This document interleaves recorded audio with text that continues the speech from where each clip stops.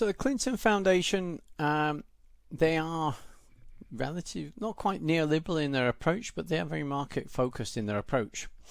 So they decided to tackle big pharma and the medicines that are required to treat a lot of the diseases which the predominantly developing countries were suffering with. And the problem was that medicines are expensive to develop.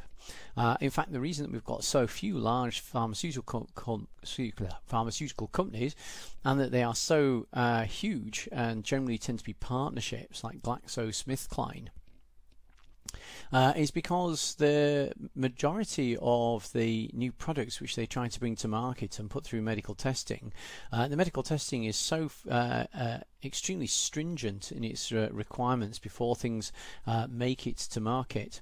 The majority of these will not make it to market, and so the investments that they've put in trying to bring them to market will ultimately be wasted.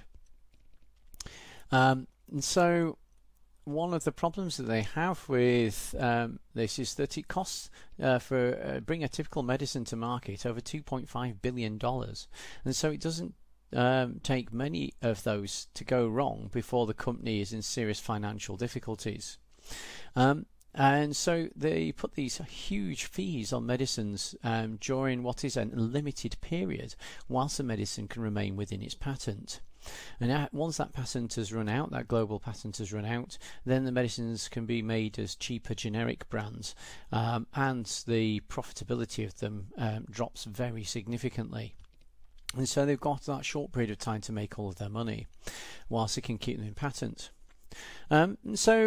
One of the problems they have with this is that if you're trying to provide, for instance, antiretrovirals to treat people in developing countries, they just can't afford to pay for them, and so they end up suffering the symptoms of the disease when a cure is available over the counter in other areas of the world, or if you've got enough money. So the Clinton Foundation had to think about this, and they said, well, okay, let's take a counter proposition back to Big Pharma.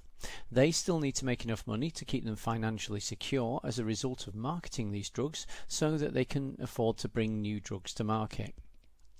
However, by selling a small volume at a high price, they are making enough money, but that's causing problems for people in developing countries. So what about selling a much higher volume but at a lower price? You'll get the same profit, and so therefore the same net result for Big Pharma. They make the same amount of money. So they decided to take this approach with Big Pharma, and they added a little bit of leverage to it. It's legal to reverse engineer one of these medicines, and so they got Chinese and Indian companies predominantly to start trying to reverse engineer generic brands of more expensive brand name brands of various medicines, and where they were successful, these went on the market and were mass distributed around developing countries. And so they kind of forced Big Pharma's hand to provide this high volume, low cost approach. So the Clintons Foundation used a mixture of its political pull, which was phenomenal, and its commercial nous in order to be able to provide an alternative solution that made a lot of more medicines available to developing countries to deal with some of the diseases they were encountering.